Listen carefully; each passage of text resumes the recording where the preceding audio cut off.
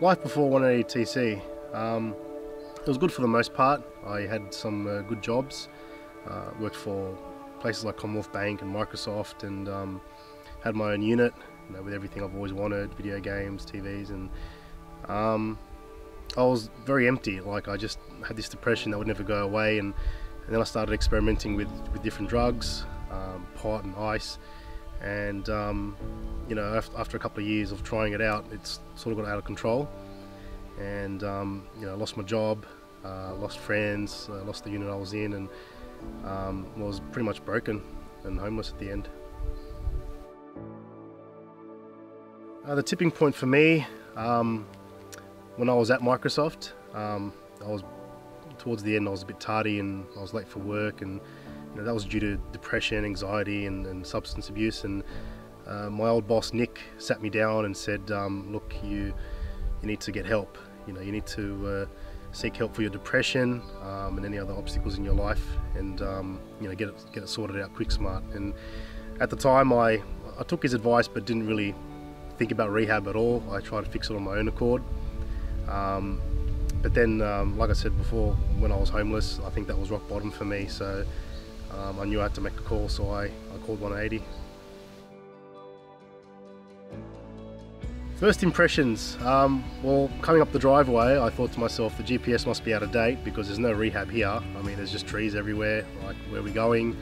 Are they taking me to a psych ward or something? I had no idea. And then finally I saw the sign, and first impressions, I had this real peace, come upon me. I just felt really relaxed, and the boys were very, very kind and welcoming, and I knew that I was going to be here for a while because it was just a good place to be. So yeah. Biggest challenges for me, one in particular, 4 months into the program, I was exited for not listening to policy and procedures, and being on the outside, I realised, I'm getting kicked out of houses, and now I'm getting kicked out of rehab, so obviously there really is something wrong, and I thought, do I stay out there and just try to get work again? And I don't know, something just told me to come back and finish what I started, so I came back and ended up doing the entire 12 months. So I did like 17 months in total. Probably the hardest thing I've ever done. Had a lot of challenges along the way. But yeah, I'd say probably that's the biggest obstacle I've had to overcome, coming and finishing it.